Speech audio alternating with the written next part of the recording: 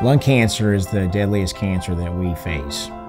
The goal is to find better therapies. My job at Sarah Cannon is to help lead clinical trials, not only in one community, but all of the communities that Sarah Cannon touches across the country.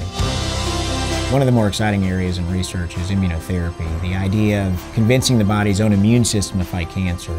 At Sarah Cannon, we are bringing access to these therapies to communities across the country today.